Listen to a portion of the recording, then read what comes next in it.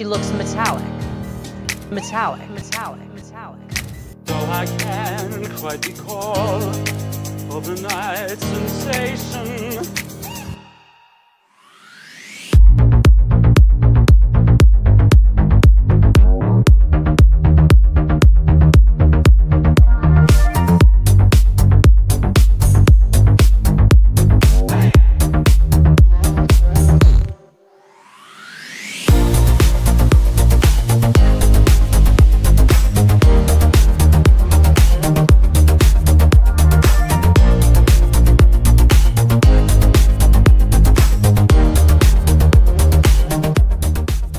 Welcome to the shop. In this episode we have Olivia Lux, future owner of the biggest organic farm in the United States after being thrown under the bus by the edit and her fellow sisters. What is funny about this is that they threw under the bus also her family, so it's probably going to be a family-owned business.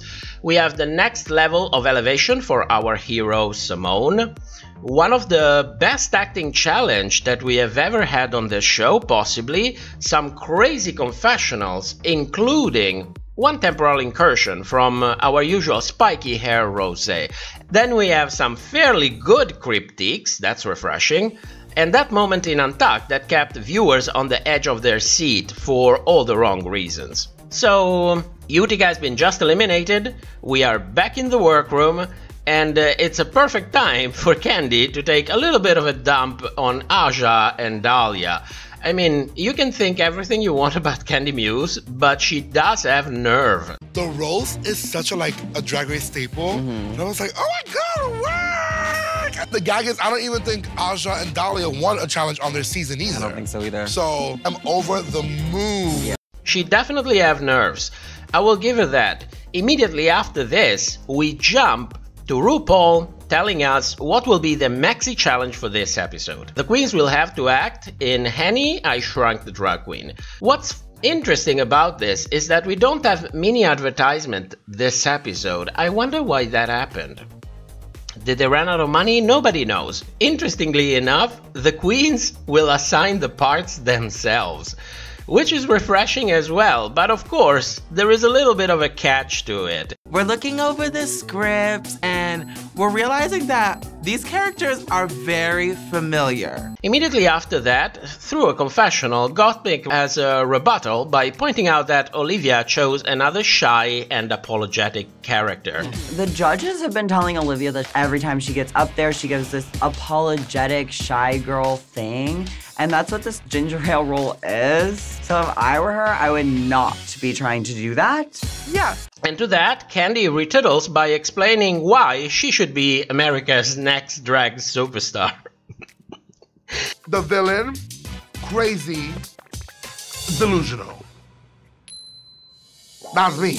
Now, Gottmik has a lot of nerves as well by calling out Olivia, because as we are going to see, she is going to be the same one-note character over and over again this episode as well. And talking about Kandy, who defines herself as the villain, crazy and delusional, well, I'm happy she said it on screen. Because we've been joking about it since like 10 episodes by saying that Kandy's brand is drama and delusion on the runway. So when I told you she's aware of the brand and she knows how to use it, this is final proof. Thankfully, this is final proof. It's a good thing that we got this confessional. Of course, we cannot go on without adding some fake laughs on one of the Rosé's jokes. It's funny that they have the camera pointing at Kandy while the fake Kandy laugh is added on the background. I will say, out of the two of you, I would definitely say Symone's the smart one. All right, I'll take it. But you know, it's a little bit of elevation for Rosé. After all, by the end of this episode, she's going to end up in the top 4. She's even going to be winning the episode. So, we need to give her a little bit of a push, just a little bit. After this, since we're talking about crazy confessionals, we have an incursion from Symone feeling her Britney Spears inspired fantasy while telling us about her insecurities. Of course, we have a copious amount of pictures because you need to be focused. You need to be seeing that she is part of the House of Avalon, she knows Gigi good, they are part of the same house, and we have this very vulnerable moment and very constructed vulnerable moment for Symone, which is going to be a common theme across the episode, because by the end of it, she will have to rise again with a newfound strength to fight her battle to the top. It feels like things are just falling apart around me. I can't help but like think about my house, the House of Avalon. We're such perfectionists in everything that we do, and I don't want to let anyone down, and I don't want to look bad and then like disappoint everyone. Storytelling, what can I tell you? It's storytelling. In all of this, meanwhile, Kandy is basically transcending to another plane of existence by virtue of just summoning a mental image of Joey J. This is, I don't know what went on with confessionals this episode. It's just crazy. After this, we jump directly to filming, where we can get a taste of 3 queens doing exactly the same characterizations over and over and over and over again. And one confessional from Olivia throwing a little bit of shade to Symone, but in reality, the editors are really throwing some shade at her, because she makes a comment about Symone's characterization saying, "Oh, Symone is out and she has her factory voice. Oh yes, here is my smile, but I'm also throwing her under the bus," which by the end of the day is more a push down on Olivia than Symone herself. After this, we have 5 minutes of Kandy Muse screaming, which is funny. I think it was one of the best part of this whole filming. And please, keep a look on how Carlson and Michelle are actually reacting to this. Because they're like, yes, Kandy, do it again, do it again. They're having a fun, they're getting their life. No, my beautiful wickedness! Again. One more time! No, my wicked beauty! No, your beautiful wickedness! No, my beautiful wickedness! One more time! Right word! By the end of the episode, they will be critiquing her for this exact moment because they were really directing her. And I was like, what the fuck are you talking about? We saw this, we have a pair of eyes, we saw this, you pushed her because it was funny. But you know, it's the Cryptiques. Now, in all of this, you might think, okay, this is fun, but don't forget, Olivia has to go home by the end of this episode, so, of course, it's time to shit on Olivia a little bit. And we are hit with Olivia asking a question, and everybody is bitch-facing. Everybody is pissed off at Olivia, because Olivia is being unreasonable. And on top of that, we have 5 different confessionals from all of the queens but Rosé, basically telling us why Olivia is not a good person, why Olivia is being disingenuous in asking her questions. So first we have Kandy Muse telling us that nobody really smiles and is happy 24/7, which I agree, but the fact that this confessional was put in this specific moment and edited in this specific way is used to send a clear message to the viewers. Then after that we have Symone telling us that Olivia is the Hercule of the group, which is, of course, really nice of Symone. I'm sure it was a joke, but, you know, the edit is the edit. All of this happens in a matter of 2 minutes. Then after this, we have Gottmik imitating Olivia's voice to tell us that Olivia is being disingenuous in asking where the camera is and where she should be looking. Then we have Symone telling us that she knows exactly all of these things, she is just taking advantage of the moment to just be a diva, and then Gottmik again, calling Olivia a divalicious. 5. After everyone is bitch-facing to Olivia's questions, we are hit with 5 confessionals. Because, don't forget, we need to take a huge dump on Olivia this episode. She has to go home. By the end of the episode, the audience has to be convinced that she deserves to go home. But doing this kind of edit, that was a little bit extra. And we are just starting. The best is coming later. After filming, we are back in the workroom, and it's time for more humanizing moments, especially for Symone. So, we see Symone crying during a confessional because she's afraid of being eliminated. Of course, it's time for a little bit more pictures in case you didn't see them the first time. You have to remember where she's coming from, which one is her drag house, and of course that she is friend with Gigi Good. You know, she was in the top 3 last season. So we have to keep all of this in mind. So while I do understand the emotions that go through Symone, the stress, the situation, that's completely understandable. But of course the edit has to dial it up to 100 because she is our hero and she needs our attention right now. Because by the end of this episode, she will rise like a phoenix once more. She is the hero after all. This is part of her edit.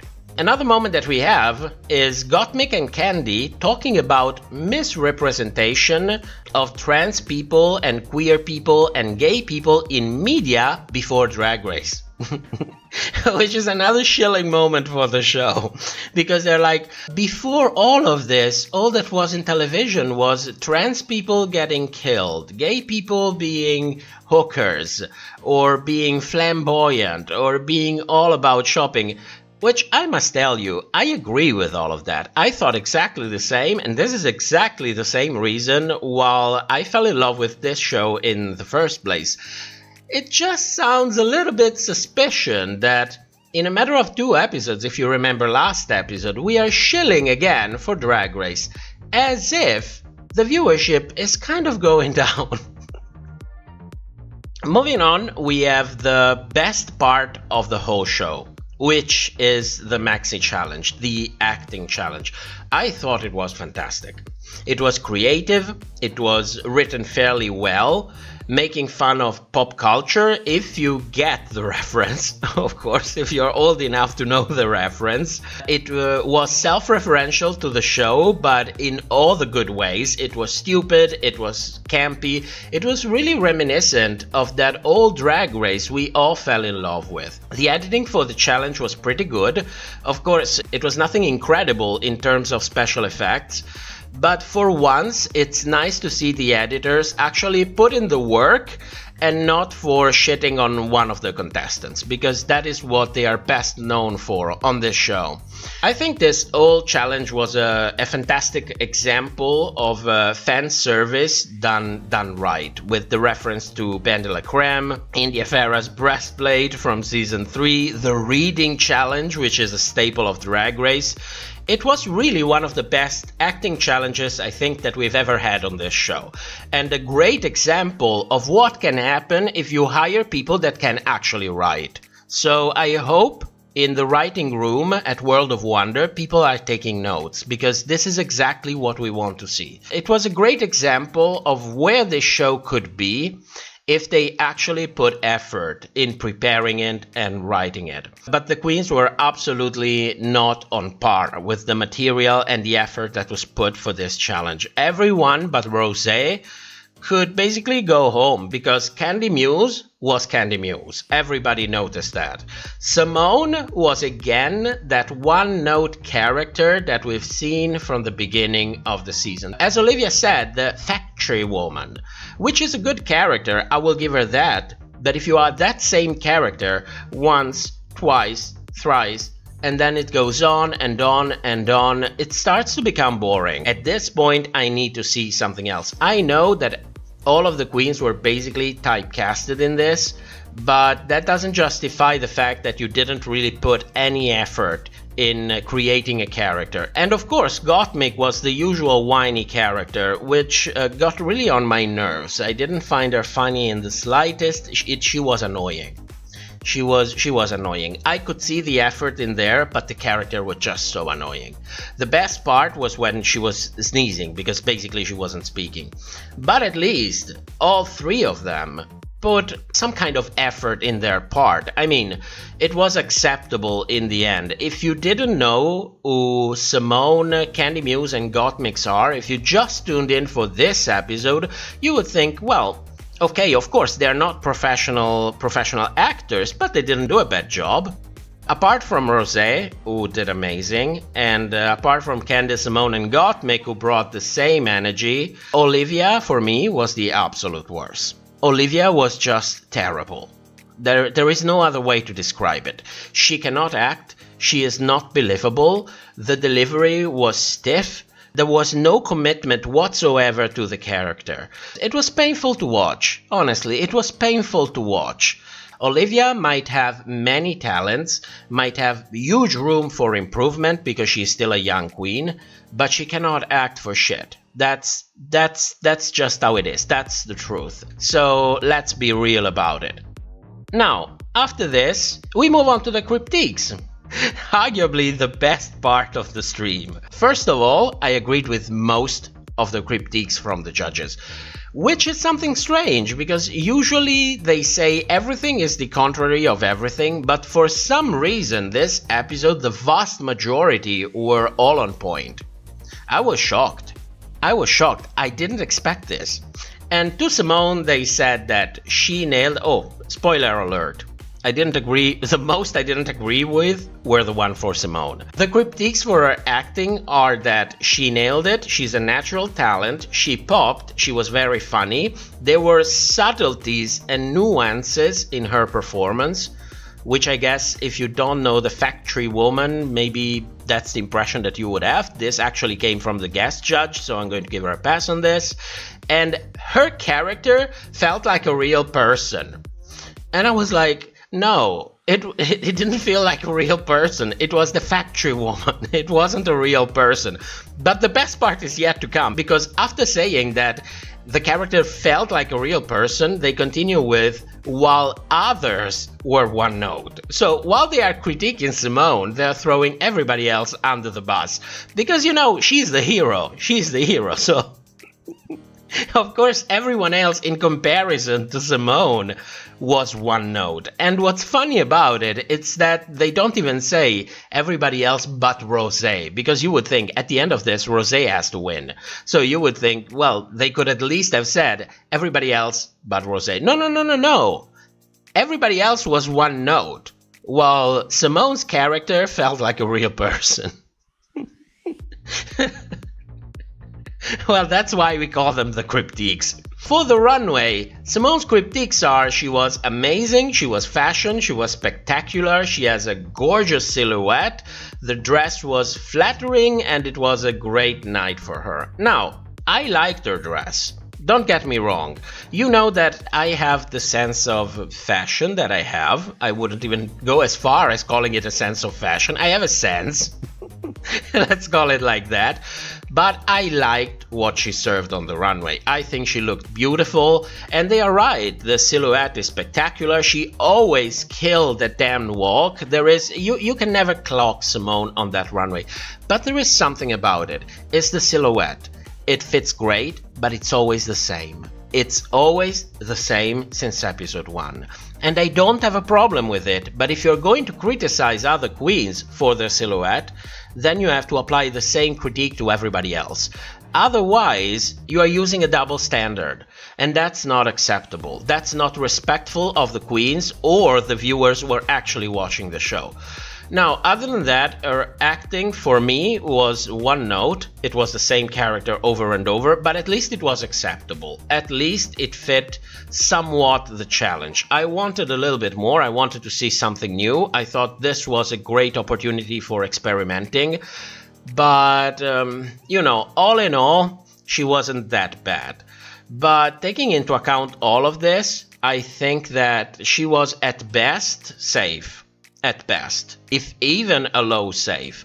Not a bottom, but at least a low safe. Compared to Rosé, there was no comparison whatsoever. Next, Cryptiques, we have Olivia. And to Olivia, they said about her acting that she knows how to do her character and she does it very well. And this is one of the only critiques that I do not agree. The character that Olivia has is not believable, is not performed very well, it's not convincing. So I understand that they want to give a positive critique, but this makes no sense because her character is not done well, point blank. It was just terrible. I cannot find any word to describe it. It was not even cringe. It was just terrible. And then they continue saying that they've seen this character a lot. They would have loved to see someone dark and evil, which I completely agree with it, as I told you the episode before already. They wanted more versatility. She should have taken it one step further. They wanted more. And she was unable to put in those peaks and valleys in her performance. And please keep your attention on this. She was unable to put in those peaks and valleys in her performance, and they think that she needed more time, like Symone said. And I'm thinking, what the fuck? You are critiquing Olivia. Why are you bringing it up, Symone? So they are elevating Symone at the expense of Olivia. But you know, this whole episode is only about taking a huge dump on Olivia. So since we're already taking a huge dump on her, let's elevate Symone by contrast. Because why not? Why not? About the runway, they said it was stunning, it looked gorgeous, lots of details, but it was not about pockets. And I completely agree with it. In this episode, for me, she really is peaks and valleys. And with that, what I mean is that the runway was simply beautiful. I think this is the best she has ever looked on that runway. There is nothing wrong with it. I cannot find a single flaw. The only thing that I can tell is that it didn't scream pockets. They were right. It didn't scream pockets. But other than that, she is easily the best looking queen on that runway tonight. All in all, she deserved a bottom placement. Without any doubt. Next up is Rosé, and to Rosé they said that she rose to the occasion, she was fun, she had great physical comedy, she was very prepared, professional, an excellent actor, and I'm like, yes, don't push it too far, don't push it too far, she was good. You know, on RuPaul's Drag Race the bar is being better than RuPaul, which is not a very high bar to begin with. And she was a pleasure and a joy to work with, which doesn't say much about her performance, but I'm going to take it. That's okay, I'm going to take it. The runway, they said it was fun, whatever it means. They loved the hair, she had shape and proportions, and no, she didn't really have proportions. Come on. They loved it. Somebody said it's my wet dream, and I don't even want to think about it. And her outfit was the best she ever wore. Which, yes, I agree with it. And, of course, the best critiques from our panel of judges is she was doing what she's supposed to do. Which is a favorite from this panel of judges. What does it mean? At least once in every episode we have somebody saying she was doing exactly what she's supposed to do. Come on, you can do better than that. You have people giving you suggestions through that earpiece. Come on.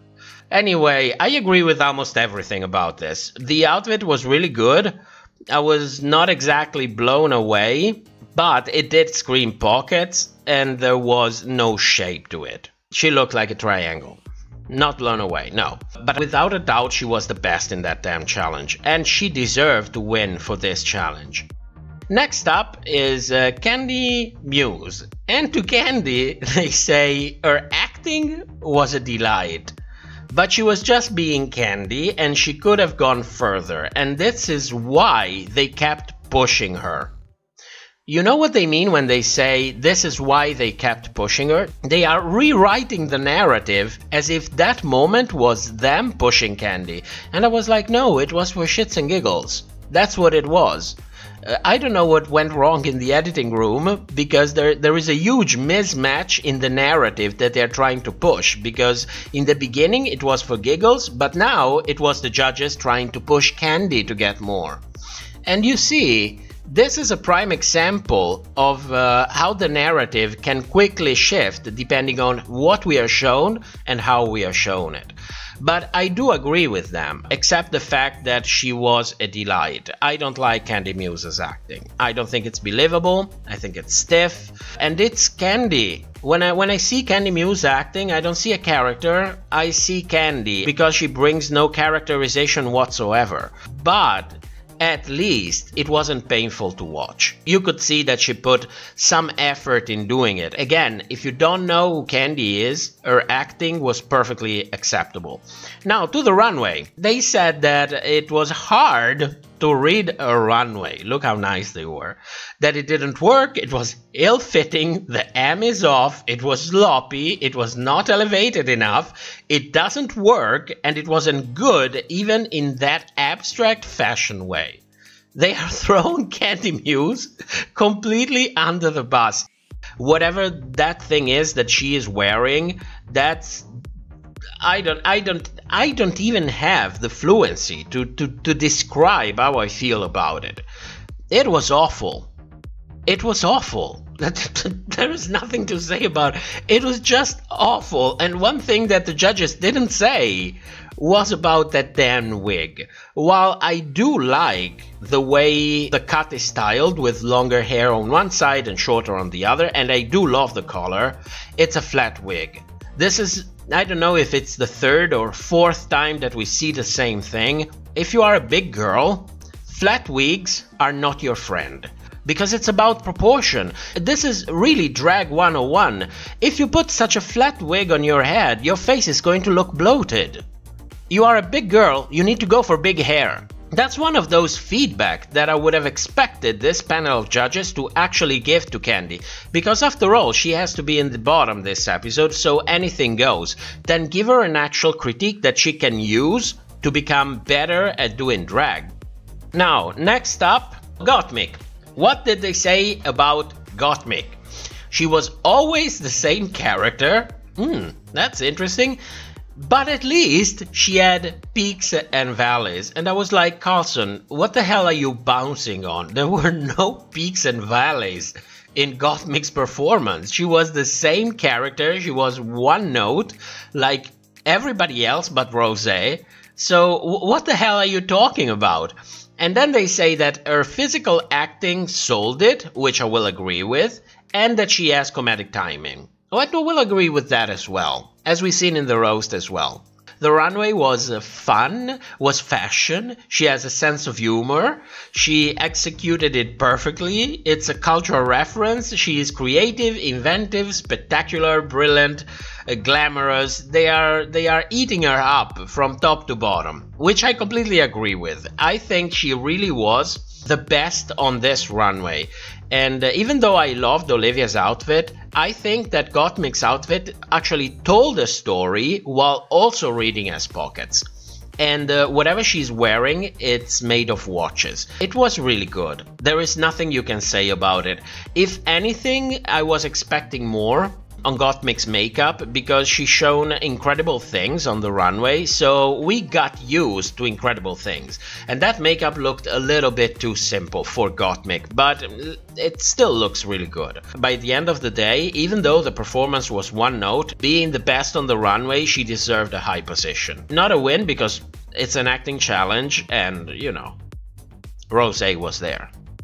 Now, after this, they asked the queens, who should go home tonight? And of course, it's time to shit a little bit more on Olivia, because we didn't shit on Olivia enough during this episode, so let's shit on Olivia a little bit more. When they ask Olivia who should go home, everybody, judges including, are bitch-facing. Everybody is bitch-facing to Olivia. They are already setting the mood. And if that's not enough, we have like 30 seconds of the most uncomfortable moment on that runway with Olivia completely silent. And to be perfectly honest, I thought she was desperately trying to squeeze a tear without much of a success doing it. That's how it looked to me. I'm sorry, Olivia, I know how it sounds, but that's what it looked like to me. It was like she was desperately trying to cry without managing to do it. There was no real need for all of this bitch facing going around, and even a confessional from Gottmik throwing Olivia under the bus, when, you know, whoever has a pair of eyes can see that, yeah, she's trying to cry and it's not working. And that would have been completely enough. But, you know, we have to take a dump on Olivia this episode, so anything goes. And of course, we are not done. We are not done with Olivia. There will be more. So while Olivia is struggling to squeeze a tear and actually saying a name, everybody else is bitch facing. Gottmik is calling her out during a confessional. And in all of this, we have a relatable moment with our hero Symone, because, you know, why not elevate Symone a little bit more? So we see that Symone removed her shoes on the runway. Of course it's Symone, so if we can use it for making her a little bit more relatable, why not? Because after all, she is the hero. So, relatable hero takes off the shoes, shoes are painful, ha ha ha, shoes are painful for me as well. And whatever. So after the Cryptiques, after this relatable moment, it's time to dive into Untucked. And of course, Untucked is another perfect opportunity to take another dump on Olivia Lux, because we need to double down a little bit more. So we have this surreal moment in which Symone is trying to push a little bit of a narrative. She goes to Olivia and she said, well, Olivia, I have a feeling that you are holding back. I don't know if it's anger or sadness. And I'm like, Symone, what the hell? I mean, come on. So Olivia explains herself by saying, no, it's not anger. It's a sadness because of this situation, and I came here to explore. The moment she uses the word explore, Rosé immediately burns her by saying, yes, it's all nice and good that you came here to explore, but nobody else came here to explore. After seeing Rosé burning Olivia, of course, the editors had to double down. So we have this surreal moment in which we see Olivia's family reenact their video message for Olivia. And everybody is laughing. Everybody is like, oh, look, they are as much divas as Olivia. And I'm thinking, what the fuck are you talking about? All of them that record a message for these queens, they refilm it over and over and over again. It's even stitched together, but when you switch cameras, you don't realize that's actually a hard cut in their message. They do it for everyone. But of course it's Olivia. Olivia has to go home, and every chance is appropriate to take a dump on Olivia. And her family, of course, which makes them look disingenuous as Olivia, which is part of her storyline. You know, she's the one who is constantly smiling and then being a saboteur when nobody is really looking. She's the diva. So of course this storyline carries on into her own family, and they laugh about it, they play it nice about it, but people from home are going to get another confirmation of the fact that she is disingenuous. And I'm thinking, yes, of course, I believe she is disingenuous. I believe all of them are disingenuous, except a couple of exceptions. But it basically ends up there. And after this, we reach the lowest point that this show has ever gotten, in my opinion. Now, why was this moment so bad? Well, from the way it was presented and edited, it fostered a conversation that was toxic. Because online, people, the only thing they're talking about is, oh, was Kandy faking it? Was it real? Was it not real? Did she do it to gain something? Or was she really feeling that bad? And this is the only conversation that people have had online since this episode has gone on. Now, you have to understand one thing. I don't give a shit if it was real or if it was fake, because that's not the point. The point is, when somebody comes to you and saying that she has those kind of physical symptoms, it's not a matter of opinion. It's about giving care. Many of you might not know this, but the symptoms of panic attacks are really similar to other life-threatening situations. So you need to go to a hospital, you need to get checked. That thing that we've been shown over and over and over again, it doesn't help you in differentiate if she is in a life-threatening situation or she's having a panic attack. And it doesn't even educate the public in understanding how to make the difference. It looks like all of these things were there for milking the situation, were there for drama. What happens when you have people that feel like that? They need to go to the hospital. Point blank. I don't care if you think it's fake. I don't care if you think it's done for a reason. That's not the point. As an external person, your job is to deliver care. At the end of the day, if these people are being disingenuous, they are the piece of shit, not you. It's disgraceful that the only thing people have been talking online is, oh, was it fake? Was it not fake? It doesn't matter. It doesn't fucking matter. Now, I want to thank Grover for sending us a link to a live that Kandy actually made for explaining this situation, in which she actually said that the production offered to carry her to a hospital where she can be actually checked to see what's really going on, and she refused, which is completely in her right to do. Medical care is not something that is forced on people. You can always refuse it. So she decided to stay there. She explained that this whole situation lasted for I think she said a couple of hours while she was recovering it, because the problem was that this was still during the lockdown, so if she went to the hospital, she wouldn't have been allowed to come back to the competition. She would have been eliminated.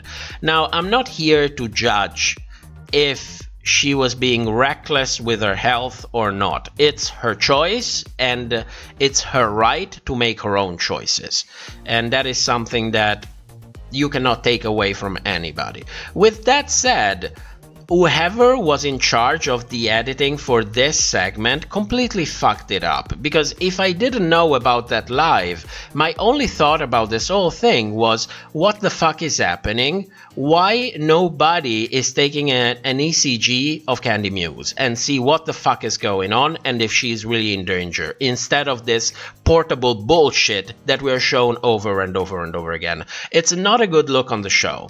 Now, point done. Moving on from this, back to the main stage. Rosé wins, and deservingly so, and she celebrates with a temporal incursion with our usual spiky hair Rosé. You thought we wouldn't see her. I thought we wouldn't see her, but she has been in every episode talking about the actual episode, because you know they can take snippets and just stitch them everywhere. No, don't get it wrong. Whenever she appears in an episode, she is almost always referring to the actual episode. After this, we are to the actual lip sync. So it's Olivia versus Kandy. Now, the choice for the song is curious because it's Strong Enough by Cher. And thankfully, Denali is coming to tell us what she thinks about the choice of a song this episode by going, it's almost like Strong Enough should have been for a disco wig, huh? And I'm like, yes, Denali, it really makes you think. It really makes you think. And I'm happy that queens are starting to speak out, because you know, World of Wonder cannot fuck all of them at once because they speak out. What happened to Max? What happened to Pearl? It cannot happen to all of the queens, because otherwise they have no queens left. All of them can dish out a little bit of tea, a little bit at the time, as long as all of them do it. I hope that going forward, this is something that we get more of, because World of Wonder has been getting crazy with the bullshit on this show, on every level, and it's mostly disrespectful to the queens who spend money to be on the show, who put their career and livelihood on the line to be on the show, and it's disrespectful to us, the viewers. Props to Denali, and keep it up. Now, did you like the lip sync? So and so. It was a good song, I like the song, but I think Olivia really did better than Kandy. Now, should we take what happened to Kandy into account? Yes and no. That really depends on how you watch this show and which kind of sensitivity you want to have relating to the show, because I can accept that you take it into account or not taking into account. Personally, I try to be objective and just judge the performance for what I see. What I see was that Olivia did a fantastic job. There was simply no comparison with Kandy. Of course, it doesn't help that Kandy lip-synced 3 times already. So we already seen her, we know what she does on the stage, and it's getting boring. That's just how it's getting boring. On a side note, this time she knew the words, which was refreshing. You have to imagine the moment. It's me and Mr. Invisible on the table watching this lip sync, and me rolling back the lip sync to check Kandy's lips, and he was like, oh yes, yes. Of course. But Kandy did know the words for this song. Of course, if you don't know the words to Strong Enough by Cher, you should go home immediately. There is no excuse for that. And that was all for this episode. Of course, I didn't include the speculations, we did that in the live stream, but the season has been already over for what, like 3 weeks already, so I didn't really see the point in including them. I hope to have the last 2 episodes out as soon as possible. As usual, a huge thanks to our patrons for supporting the channel, and if you would like to support us as well, there is a link in the video description. Thank you so much for watching, and I will see you soon.